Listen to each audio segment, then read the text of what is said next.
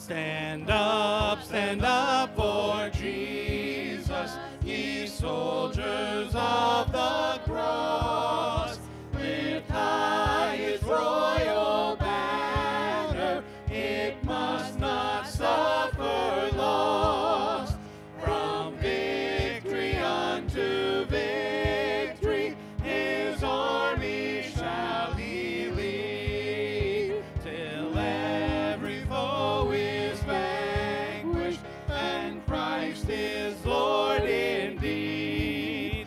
Stand up for Jesus, and in his strength alone.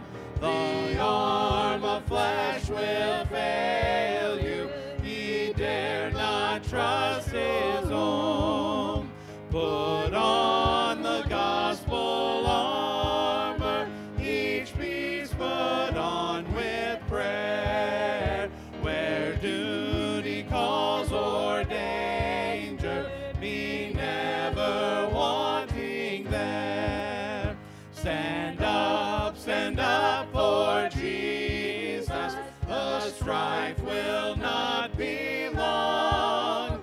This day the noise of battle, the next the victor's song. To him that overcometh, a crown of life shall be. He with the cream of glory shall reign eternally. Standing on the promises of Christ my King, through eternal ages let his praises ring. Glory in the highest I will shout and sing, standing on the promises of God. Standing on the promises of God, my Savior.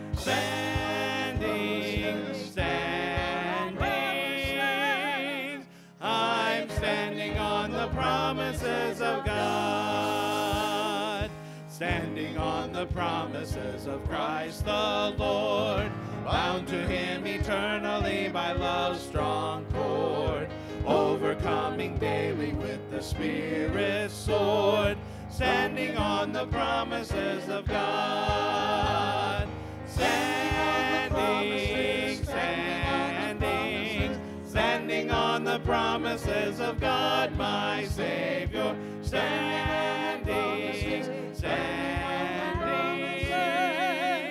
I'm standing on the promises of God.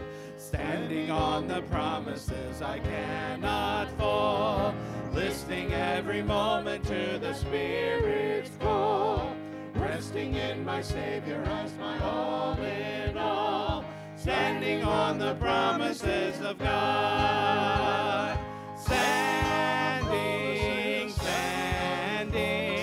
Standing on the promises of God, my Savior.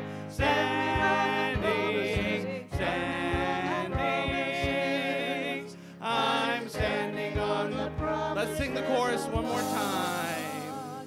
Standing on the promises of Christ my King, through eternal ages let his praises ring.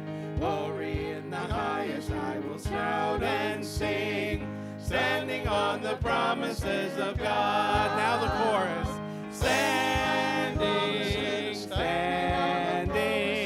Standing on the promises of God, my Savior.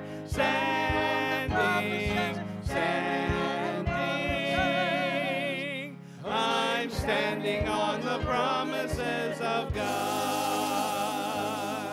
Amen. You may be seated. Well, welcome to Bethel. It is good to see you here worshiping with us. We've got a couple announcements. This week is our fellowship meal. If you have not signed up, please do that online. And if you don't have access online, please take care of that first thing Monday morning so that Anna knows how many to cook for. Also, Wednesday, we are doing our community service at Stone Church, and there is still opportunity to sign up for that, and if you want to participate in that event as well. And lastly, you will notice the gentleman up in the front. We're going to put offering back in the service. That's going to happen each service immediately following our announcements during the first song. So you're going to have to multitask. You're going to be standing. You're going to be singing. And they're going to be passing the plate. So that will be happening on most weeks. May not happen every week. The boxes will still be out there as well. Please stand as we continue to sing with "We Bring the Sacrifice of Praise."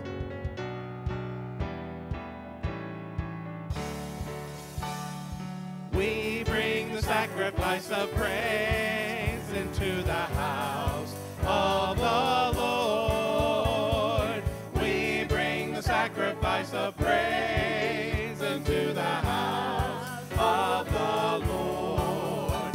And we offer up to you the sacrifices of thanksgiving. And we offer up to you the sacrifices of joy.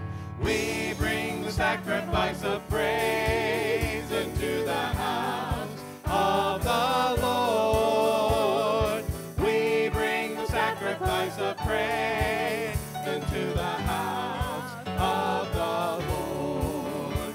And we offer up to you the sacrifices of thanksgiving, and we offer up to you the sacrifices of joy.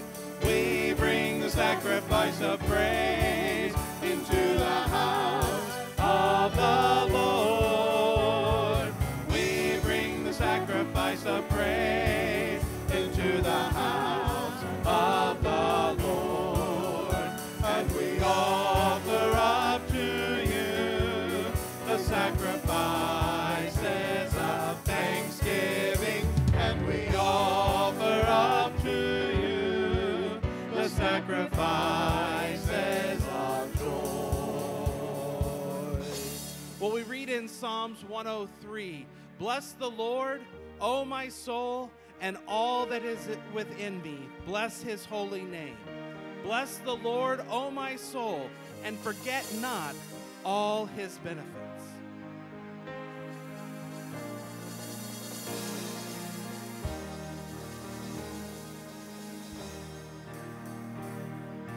Bless the Lord, O my soul, and all that is within me. Bless his holy name.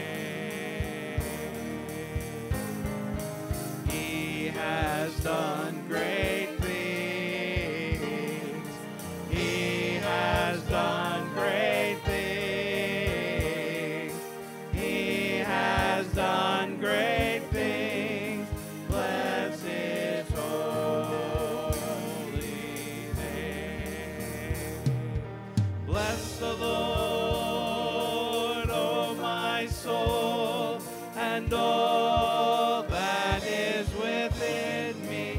Bless his holy name.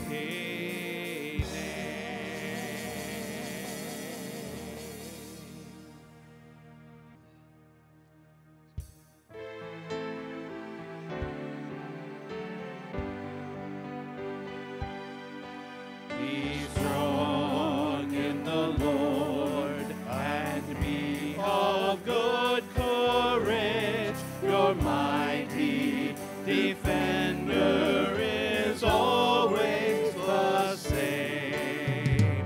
Mount up on wings as the eagle ascending. Victory is sure when you call on his name. Be strong, be strong, be strong in the Lord, and be of good courage, for he is your guide. Be strong, be strong, be strong in the Lord, and rejoice, for the victory is yours.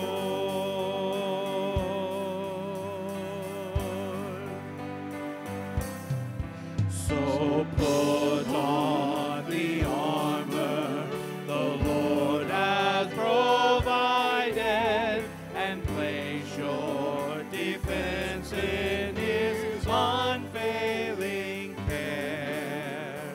Trust him, for he will be with you in battle, lighting your path to avoid every snare. Be strong, be strong, be strong in the Lord, and be of good courage, for he is your guide. Be strong, be strong, be strong in the Lord, and rejoice, for the victory is yours.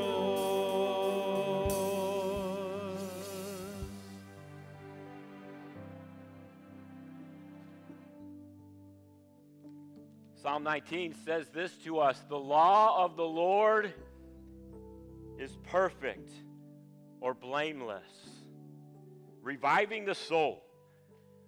The testimony of the Lord is sure, making wise the simple. I like that one. The precepts of the Lord are right, rejoicing the heart. The commandment of the Lord is pure, enlightening the eyes. The fear of the Lord is clean, enduring forever. The rules of the Lord are true and righteous altogether. And then he goes on to say all of that, to say, more to be desired are they than gold, even much fine gold. Sweeter also than honey and drippings of the honeycomb. Moreover, or because by them is your servant warned, in keeping them is great reward. As we look at the scripture toward the end of our study of the book of Galatians, we'll see some of that played out again even more today as we think about what it begins to mean for us to walk in the Spirit, and how Paul works that out and defines that, thinking about the law from behind and the Spirit in our lives going forward. So as we pray together as a family this morning, I would invite you to come to the altar if you would like, or to pray with someone this morning if you would like, or you can be seated, whatever is the most comfortable for you in this time of family prayer this morning. Let's pray together. Father God, Lord, we just thank you for the privilege to be in your house today, to worship you. We thank you that we can live in a country where we have that freedom to do that. Lord, we thank you for the men and women who have sacrificed to provide that freedom for us. And we ask a special blessing upon them and their families, those that have served and those that are serving as we speak. Lord, so we just lift them up to you. Lord, I thank you for each one that's here today. I thank you that they were able to come. Lord, may we just honor and glorify you today with our songs of worship to you and our prayer time right now as we lift up our hearts to you, as we gave our offerings today. Lord, as we listen to your word, as Pastor Wendell opens your word and speaks to us the words that you would have us to hear today, we ask that your Holy Spirit would have freedom to work in our lives, that we would open our hearts and our minds and be receptive to your word. Lord, it's just such a privilege to be here, and I thank you for those that could be here. And those that couldn't, Lord, we just lift them up for whatever reason. Lord, we just ask that you will touch them today. Lord, we love you, and we thank you for all that you do. We thank you for your grace. We thank you for your love, for your mercy, for your strength, for your friendship, for being there at times when we feel alone. We know that you're there with us, Lord. We thank you for your wisdom and your power. We thank you for all that you do in our lives. Many times we don't even realize how you're working in our lives, but you are, and you're there, and we thank you for that. So again today, Lord, we give this day and this time to you as we worship and praise you. In Jesus' name, amen.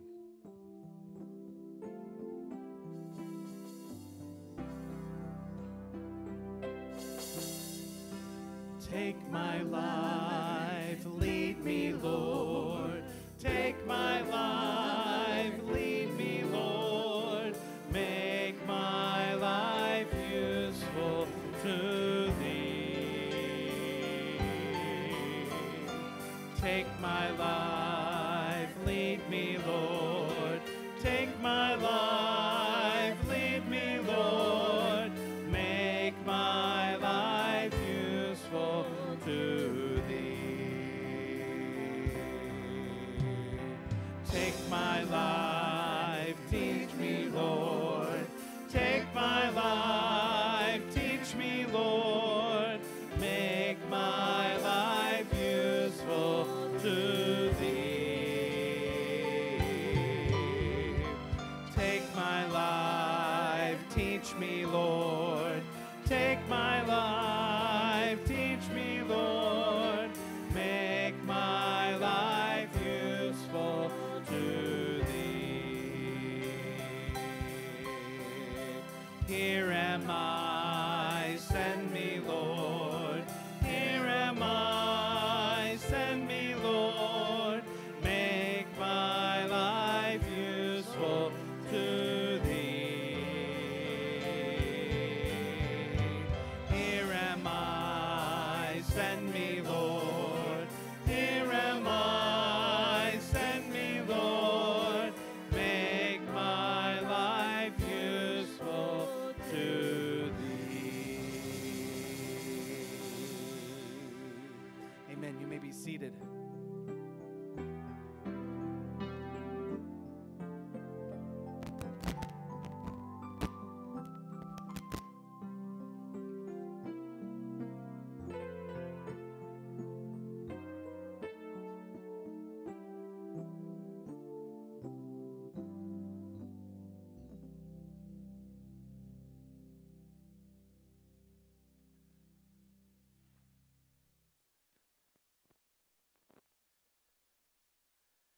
Good?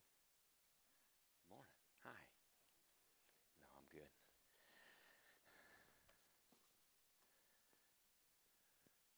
Good morning. And welcome again as we continue to walk through the letter of Paul to the churches in Galatia. And as we begin to get to this place in this letter, there's a little bit of hard stuff that we have to work through. I need to work through, then you get the benefit of me working through, because of course what you receive is what God is working on me and my life about. And so as we as we think through this morning, I would just kind of invite you again to just lean in a little bit and hear what God is saying to us as we read this portion of Scripture in Galatians chapter 5. The reason I invite you to lean in is because we don't much like to talk about the darkness. You know, I'm not talking about the darkness that happens when you walk into a room that has no lights on. I'm talking about the darkness that kind of lurks within each one of us. Darkness as it relates to things that we want to keep hidden, or the things that we want to kind of keep suppressed. It's the darkness that Paul speaks of when he's talking about getting out of step with God. This particular scripture that we're going to read today, remember, Paul is writing to believers. So as we read this scripture with that thought, thinking about the darkness simply because we have gotten out of step with the Spirit. You remember a couple of weeks ago with the demonstration of walking by the Spirit and what that looked like. And it was much, much easier for the one who was blindfolded to walk and not stumble as long as they stayed directly in line with and in step with the Spirit. But as soon as they were either out of step or out of line with the Spirit or not walking in the Spirit at all, we saw the disastrous results of that. All right, and Marge hasn't been here since because of the disastrous results of that. All right, not a true statement, okay? But the darkness that I'm talking about, the darkness is the darkness of Samson. The one who was a Nazirite from birth. The one whose mother and father, before his birth, were given instructions on things to do and to not do in order for Samson to be able to be a Nazirite and walk in step with the Spirit. But Samson had a darkness. This is the darkness of him going down to Timnah. We read in Judges chapter 14. And he saw a woman of the Philistines. And she was pleasing in his own eyes.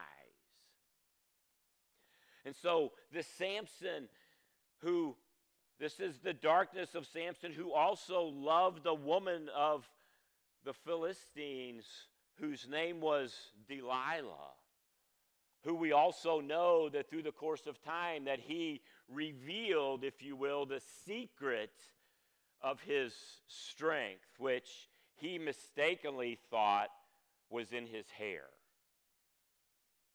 Okay? And fortunately for many of us, the secret of our strength is not in our hair.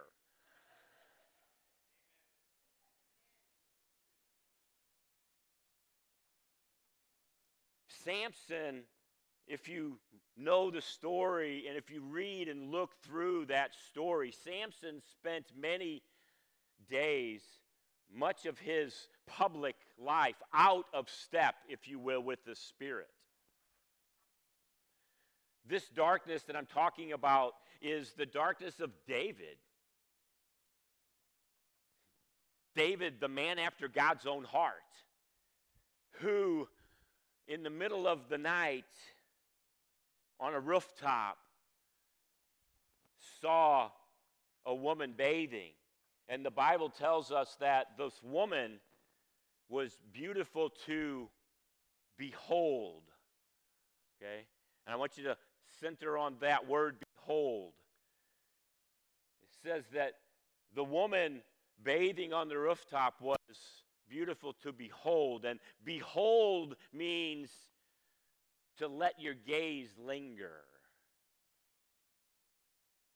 And so he did. And many events out of that darkness. See, David was supposed to be out to battle because it was the spring when kings go out to battle. And yet, he chose to be out of step with the Spirit. This darkness that I'm talking about is Saul. The darkness of Saul, the man that God chose to be the first king of the nation of Israel, who, because of continued disobedience and continued unfaithfulness to God, God chose then to do what he says he will do if we live in unrepentant sin, and he will stop hearing our prayers. And he stopped answering Saul's prayers, and Saul was scared and afraid because of the prospect of facing the Philistine army. And so he called for a medium, a sorcerer, one who would claim to be able to bring up the dead to speak. Saul, who had already been shown to be out of step with the Spirit. Yet this proved to be the last straw, if you will. But see, this darkness that I'm speaking of, it's not just Samson's darkness. It's not just David's darkness. It's not just Saul's darkness. Because we would consider all of those three sets of darkness some of the big stuff, right? The big sins that we never fall victim to, right? Now, this darkness that I'm talking about, this darkness is the darkness of your pastor,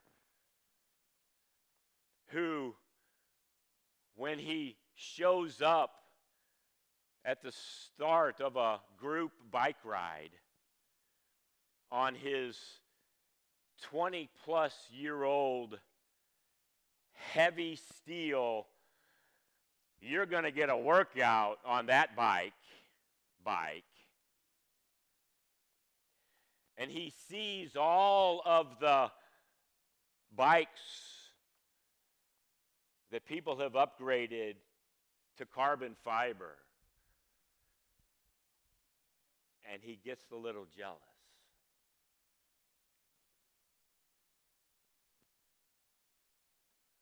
At least until he remembers how much they cost.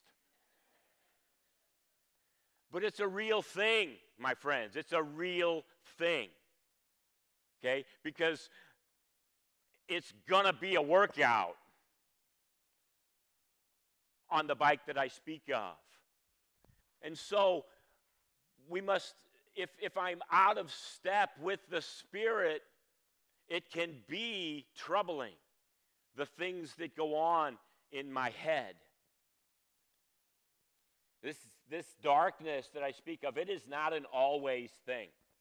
We'll see that as we go through this scripture. But it can be overwhelming, and it can be potentially destructive to you and to others. And so as Paul writes to these new converts in the region of Galatia, what he writes is both words of warning and words of encouragement and instruction. Because even as we can get out of step, we also know and understand, and I want you to hear, that there is redemption as well. Remember, he is talking to and about believers. So it is important for us to know that there is a way to stay in step with the Spirit. And he gives us that. as well. So you stand this morning, Galatians chapter 5, as we begin to read, starting in verse number 16. Galatians chapter 5, verse number 16. Paul says this, "But I say, walk by the Spirit, and you will not gratify the desires of the flesh. For the desires of the flesh are against the Spirit, and the desires of the Spirit are against the flesh. For these are opposed to each other,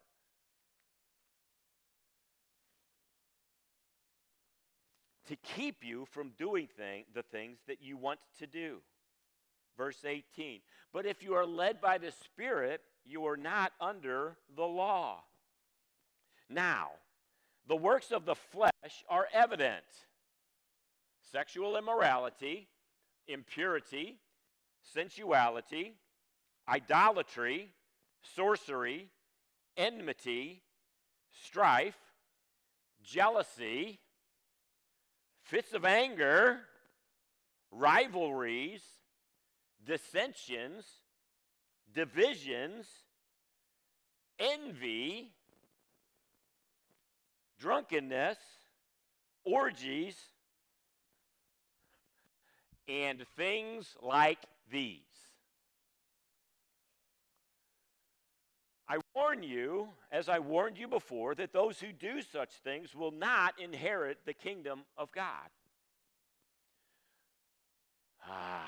Here we go, finally. "But the fruit of the Spirit is love, joy, peace, patience, kindness, goodness, faithfulness, gentleness, self-control. Against such things, or against these things, there is no law." Would I read that again? 22? Yes. Are you, okay, you tell me when to keep moving forward, all right? "But the fruit of the Spirit is love, joy, peace, patience,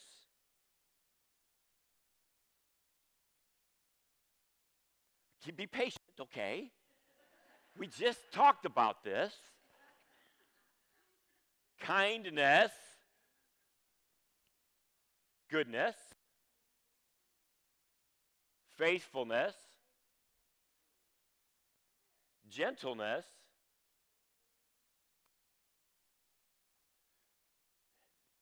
and everyone's favorite, self-control." Encouragement next. "Against these things there is no law. And those who belong to Christ Jesus have crucified the flesh with its passions and desires. If we live by the Spirit, let us also walk by the Spirit. And let us not become conceited, provoking one another, envying one another." Father, I pray that you would bless the reading of your word, and that you would open our eyes, and you would open our ears, and you would open our hearts to what you would have us to hear and to see and to gain from your message to us this morning. Remove me from the equation, Father, and be very present in our lives as we go through these verses. In Jesus' name, you may be seated. Two lists. Two completely different lists. One describing the possible actions of a believer walking in the flesh or walking out of step with the Spirit, okay?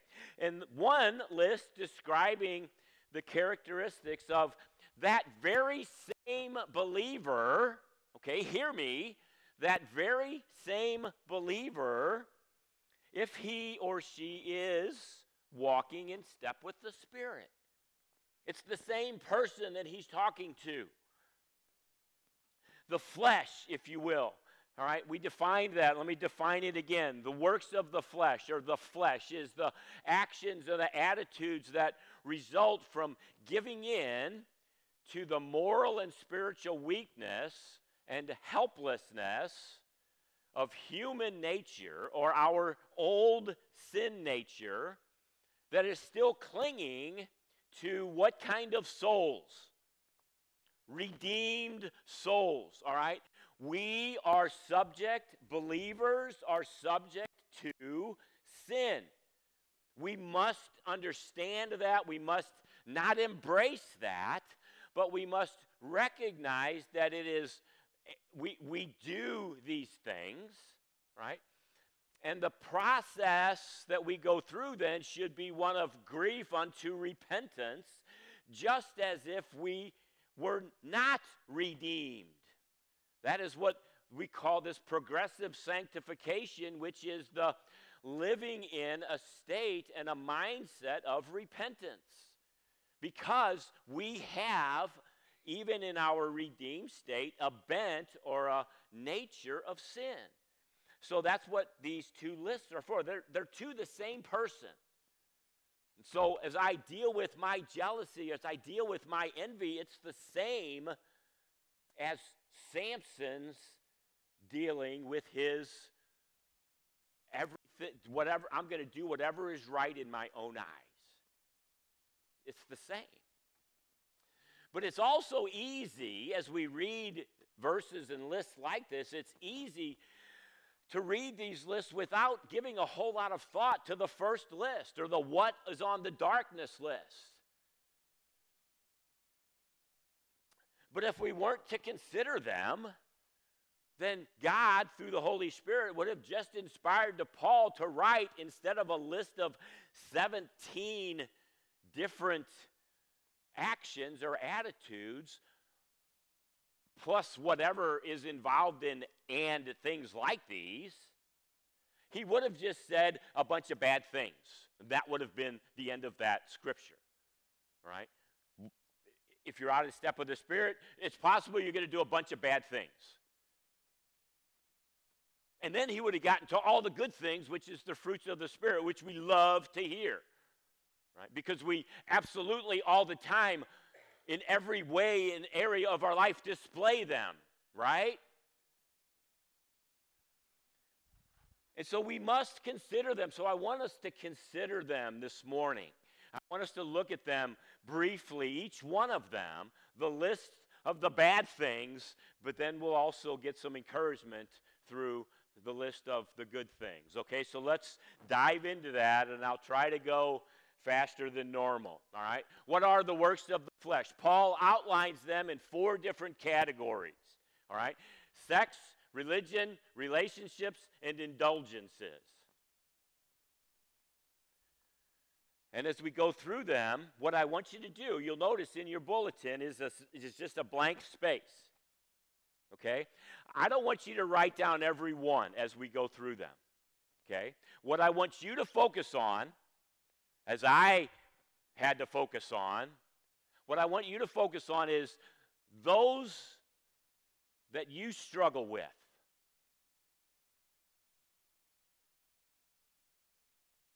And then I want you to write them down, okay?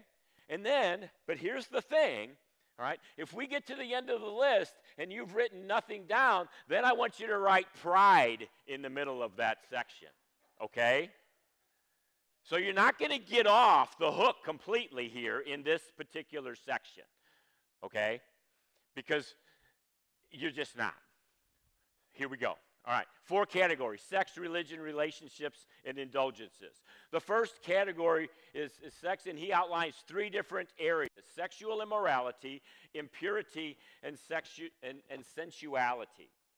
All right, they all kind of revolve around the same thing, but here's kind of the definition of it. All right, sexual immorality is that sexual sin that in our culture, we've deemed to be culturally acceptable. It is not just condoned, but it's almost as if it's regarded as normal and or essential. All right? Sexual immorality. Biblical sexual immorality can be defined as this: any All right? Did you get that? Sexual activity or sexual encounter outside of the confines of marriage between one man and one woman. That is the definition, the biblical definition of sexual immorality. Anything that happens outside of the confines of marriage between one man and one woman. And according to Matthew chapter 5, it includes what goes on up here as well. Okay? That is that definition. And so Paul says if we're out of step with the Spirit, we can fall victim to sexual immorality or impurity or what other translations might call uncleanness. Okay? There's a whole section in Leviticus about becoming pure again after a woman's menstrual cycle and what that looks like and how long it takes for you to be able to, here's the words, present yourself before God again. So this impurity is that which we may do that makes a man or a woman unfit to come before God, okay, probably due to some kind of sexual immorality. All right? The word literally means, all right, the word literally means a pus-filled infection.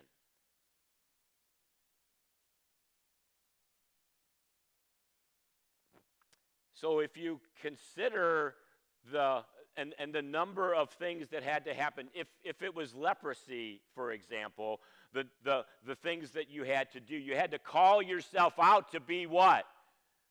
Unclean, right? So if in this impurity piece of it, you're supposed to call yourself out as unclean because the same picture is of some kind of infection that's very visible, right? But of course, since it's the darkness, we kind of want to keep it. That's impurity. It's covering our lives with things that separate us from God. The third area that he talks about here is sensuality. Sensuality. That is, you allow yourself to be ready for any pleasure. Ready for any pleasure. You remember the last verse of the book of Judges? It might be one of the saddest verses in all of Scripture. The last book. Sensuality says you allow yourself to what? Be ready for any pleasure. There is no restraint.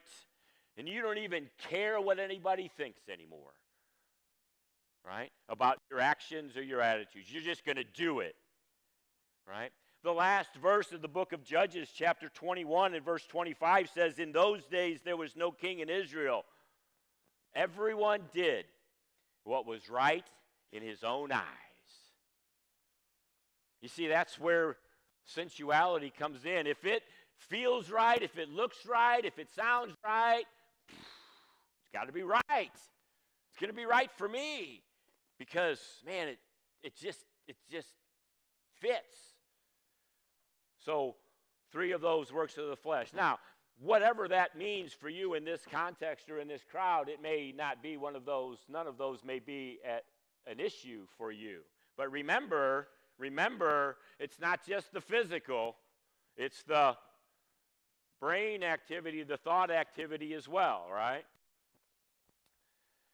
The next area that he talks about is this area of religion, and he really names 2 areas that we need to pay attention to. One of them is idolatry, and one of them is sorcery or witchcraft, and we want to talk a little bit about that. Idolatry is that one thing that we never have any issue with. We'd never, it's any of those things that take the place of God.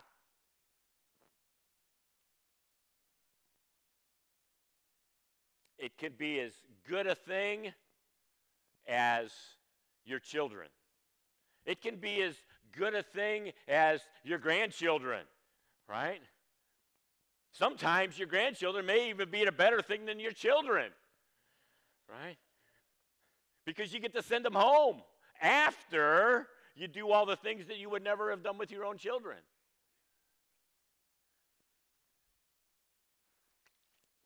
So idolatry, we need to guard ourselves against anything that we would say would take the place of God. But then I want to talk about this other one, sorcery, for just a second. It is literally, the word literally means the use of drugs.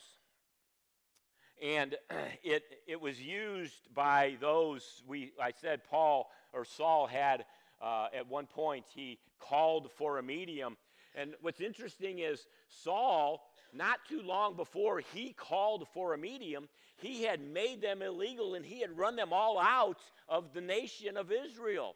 He had said literally, get out, we can have no part of you. Oh, by the way, well, I think God's not listening to me now, so would you go find me a medium? And so they did, right? But what this means and what this looks like is it was the way that they conjured things up was through the use of drugs and ways that would take you out of your ability to be in control, all right? What does that look like for us today? I think sometimes we think that some of these things that Paul would label as sorcery, okay, are really very innocent. But I can assure you that the devil doesn't. Because this is the devil's playground. Okay? We can say out loud that, I don't really believe that stuff. But then we attribute certain actions or certain reactions to our sign. Right? What am I? January, what is that?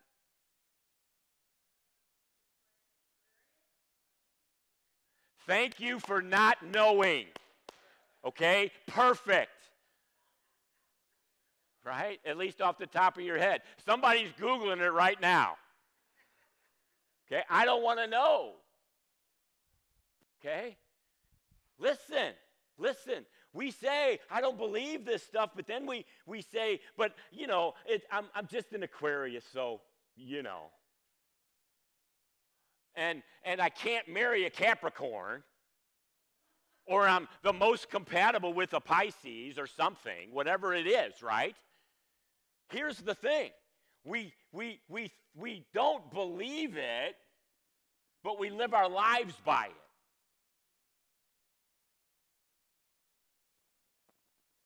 We know more about that.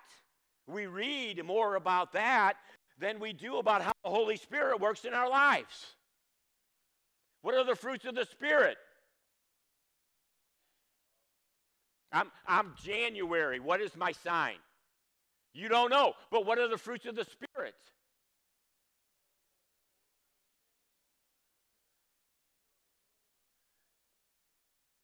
Did you get them all? I don't know, right? I think I might have got a few of them, right?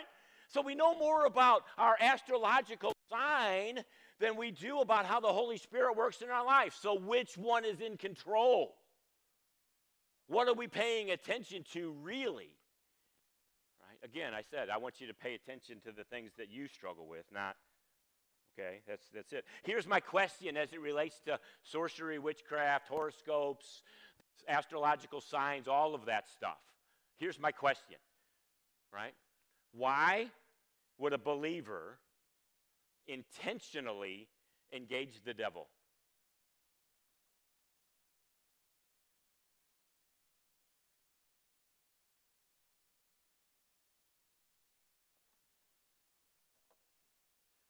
Let's go on. Come on, Pastor. Let's move forward, all right?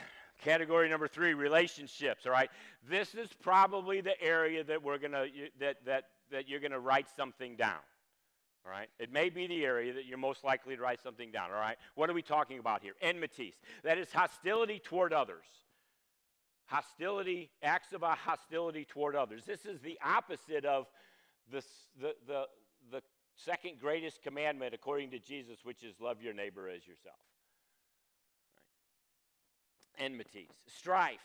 Strife is rivalries.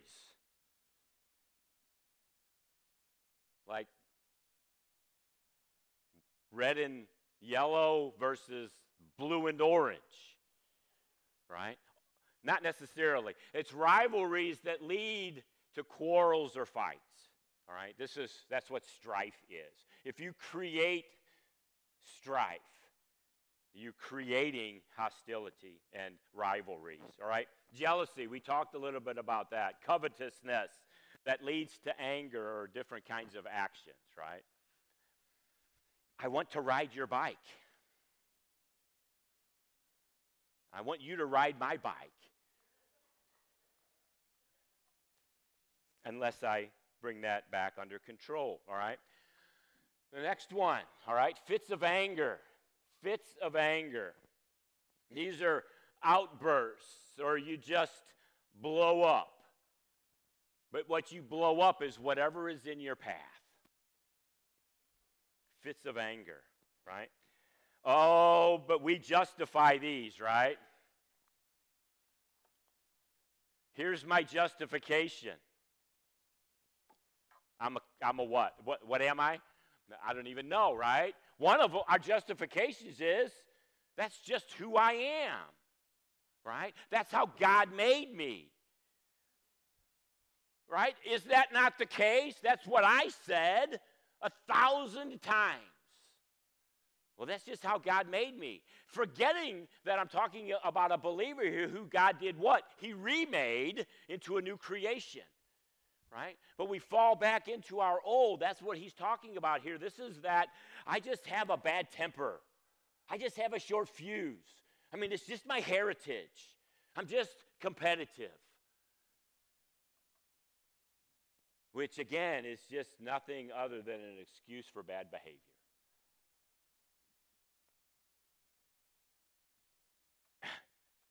This piece of this is that this is that piece that we might even apologize very quickly because it is just an outburst. It is just a fit of anger, right? So we may find ourselves apologizing very quickly, but the struggle and the trouble is that some of these destructions that happen, they're not easily fixed.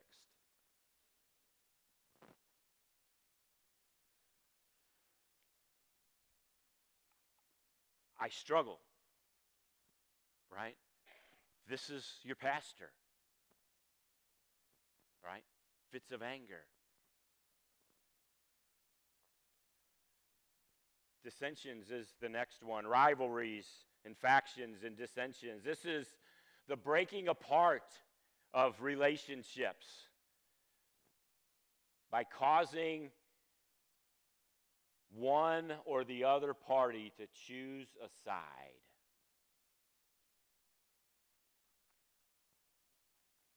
It is the opposite of the military's band of brothers. This is what we call politics. It is rivalries or factions or dissensions. One commentator put it this way, and I want you to hear this, and I want you to hear this very, very, very clearly. It should be possible to differ with a man and yet remain friends.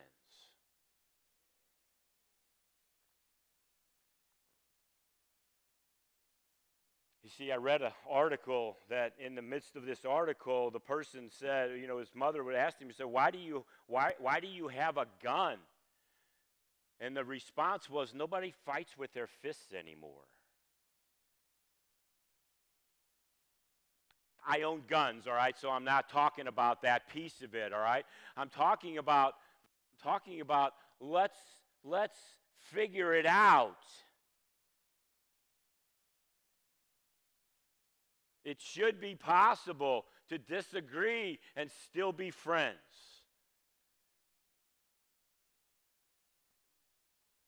Don't write any of those down on your sheet. Envy is the next one, all right? What is envy? Envy is next level jealousy. This is jealousy on steroids. This is, you have it, right? I don't want it, but by gosh, I don't want you to have it either. That's envy. You can't even have it. I don't even like the fact that you have it, but I don't want it, right? But it hurts me inside. It makes me angry that you have it, right? That's envy, all right? So we have relationship category here that would probably cover a multitude of us. All right? The fourth are indulgences. There's two things that he talks about. Drunkenness, which is the out of control. This is what is the result of out of control alcohol use. We know that. All right? This is the sin that the Bible speaks of as it relates to alcohol, drunkenness. Because we don't figure out or want to figure out what it means to live in self-control. And the next one is carousing or orgies, right? I love the words that the Bible gives us, right? This is just goes back to one of the sexual areas as well. It's unrestrained and uncontrolled celebrating. This is a riot after a victory, right? This is a Chiefs victory parade.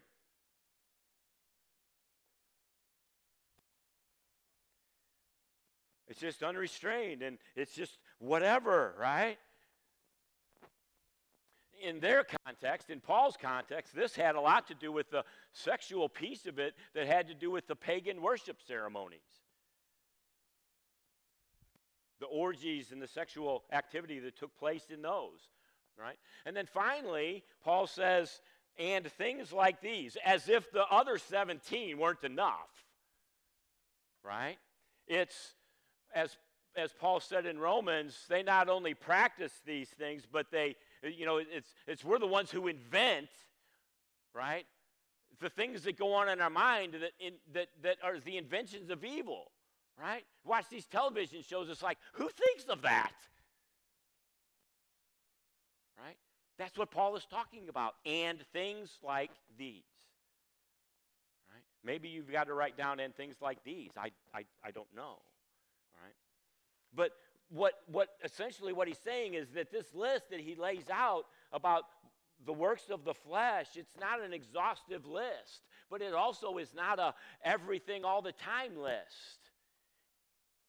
You see, these are things that we fall victim to should we get out of step with the Spirit.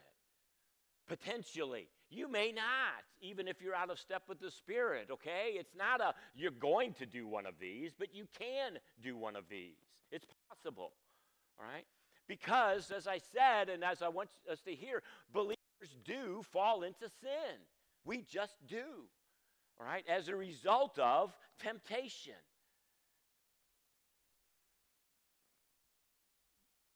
But we also fall into sin because we fall out of step with the Spirit. Okay, the devil is at work in the temptation area, right? That's why I question, why would you intentionally engage the devil when he's already at work in the first place? Right? But we also get out of step with the Spirit. And so he gives a warning there in verse 21. It says, I warn you, as I warned you before, that those who do such things will not inherit the kingdom of God. And what he means by that is not that if you just do them, but if you practice them, if this is your lifestyle. Okay? Because the truth of this is what if you dive in and you dig into what that actually means, I warn you that those who do those things, those who practice those things, those who, this is my lifestyle, the reason you will not inherit the kingdom of God is because that is a sign of an unregenerate soul. You've not truly given your heart to Christ if this is your lifestyle. if these are the things that control you. It's a sign of an unregenerate heart.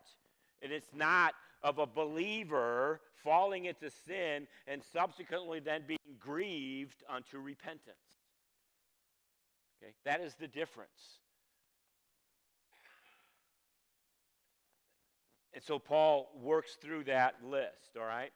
But then he gives us some encouragement. He gives us the other side, and this is the list that says this is how you can live. These are the things that are displayed if you stay in step with the Spirit. Love, joy, peace, patience, goodness, gentleness, faithfulness, self-control. I missed one, and I'll get to it, all right? Love.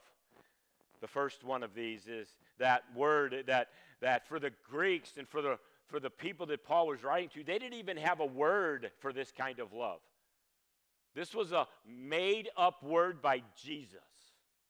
It's that word agape, love. Jesus made the word up. He made the concept up. It didn't exist before Jesus. And so it is that which is seeking the highest good of another. That's the kind of love that a believer in step with the Spirit will display. It is a deliberate effort. It doesn't just happen. It is a conscious effort. It means I have to act out of the will, not just emotions. You see, the emotional love is all of the love that the world knows. It's this kind of love that the world needs. And it's this kind of love that we are commanded to demonstrate. And it only happens out of a relationship with Jesus by walking in the Spirit, the highest good of another. Love is the first one of those fruits. Everything else flows out of that, of course, but joy, all right? It is a settled confidence that everything, all the time, is right between me and God. Joy. A settled confidence. You're in the midst of the biggest battle you've ever faced, but you have a settled confidence in your relationship with God. Peace is the calmness of mind because God is in control.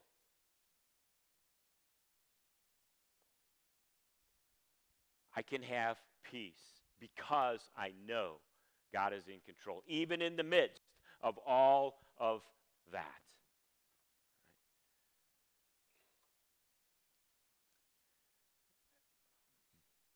Again, you're working through that, driving through that storm, walking through that storm, or whatever is being placed in your path and in your life. And you can have peace, knowing that God is in control. Patience. We saw that undemonstrated this morning, right? As we were working through them, right? Patience with others and our circumstances. This is long suffering. Long suffering sometimes. Long suffering sometimes. This is tolerance toward others. This is not tolerance toward sin. All right, we'll talk more about that next week. This is not tolerance toward sin. This is tolerance toward people and circumstances. All right? Most of the references to patience in the New Testament, they reflect God's attitude toward man. Right? His long suffering toward your pastor and his jealousy and fits of anger. How he helps me walk through that piece of my life. So, to be Christ-like, to display this, means that I am to act toward others as Christ acts toward me. Let that sink in for just a second. Right? We struggle with forgiveness because we don't think we should. Right? We forget the forgiveness is a command, and God is patient toward me and my sin. So that's just one. Kindness, tender concern for another. Tender concern for another, right? But it's one thing to have tender concern for another. I can have all kinds of kindness and still show no goodness. Because goodness is active kindness. What am I going to do now? How is it manifested? Faithfulness, that means to be trustworthy, to say what you're going to do and do what you said you were going to do, to be loyal. Gentleness, to be considerate of others, to show a meekness towards them, that even though you could overpower them, that you don't. That word literally is that sign, as we saw in the Beatitudes, of the bridling of a horse to bring the power of that horse under control.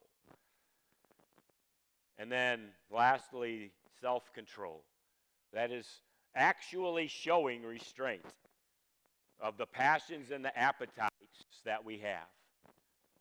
Right? That I can be in control of myself so that I can serve others. You see, you can't serve others if you're not in control of yourself. So those are the fruits of the Spirit. And in contrast to the works of the flesh, see, Paul's intent here is to remind us that this is an all things all the time list. You're not just supposed to be a kindness Christian. It's an all things all the time list. Now, some of them may be in less evident fashion than others at certain times. But the only way that this can happen is by staying in step with the Spirit, because these are the fruits of the Spirit. They are not produced by yourself. And so what happens is that every believer is a hybrid tree. We are all of these things. All of these fruits are supposed to fall off of our tree.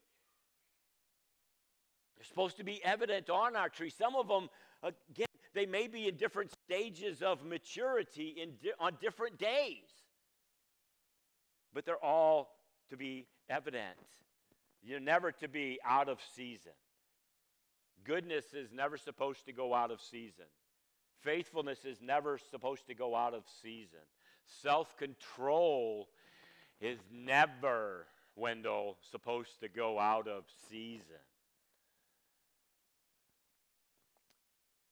And so what Paul says to us is this: against such things there is no law. What does he mean by that? Here is your encouragement, believer.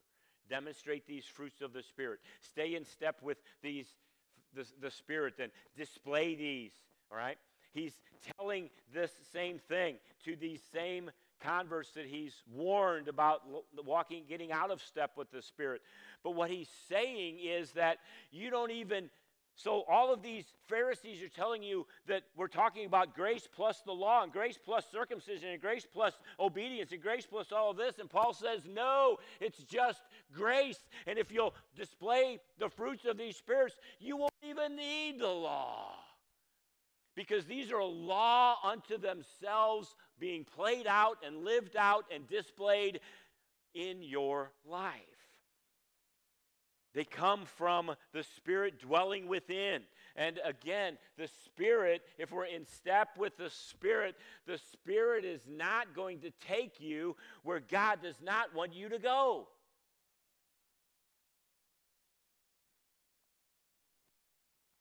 So he says in verse 25, let us keep in step with the Spirit. Let us keep in step with the Spirit. Let me pray with you this morning. Father, your word can be hard, and your word can be so very encouraging to us. And I thank you for both of them. I thank you that I need to be warned of the things that I need to watch out for. And God, I thank you for the encouragement that you give me to know that if I stay in step with you, that there's nothing that can overtake me. So God, thank you for your word and its truth. Help us to absorb this and to embrace this. But God, also help us to live this and demonstrate this to a world that so badly needs an example of your Spirit in their lives. Thank you for what you're going to do in our lives this week. Help us to be strong in the Lord and be of good courage as we go about our daily lives. So as you've heard these two lists this morning, I don't know what you struggle with. I don't know what you struggle with in the darkness. I don't know which area you need to fertilize on the good side. But I know that there are areas in my life that are. So so that there just are. So I would encourage you to just pay attention to what Paul says to us. So let's stand this morning and let's sing our way out of here today. If there's anything that you need to speak with me about, I'd be down here in front. I'd be welcome the opportunity to speak with you and to pray with you before we leave today. Let's sing and be dismissed. The cross upon which Jesus died is a shelter in which we can hide, and its grace so free is sufficient for me, and deep is its fountain, as wide as the sea. There's room at the cross for you. There's room at the cross for you. Though millions have come, there's still room for one. Yes, there's room at the cross for you. Have a great week.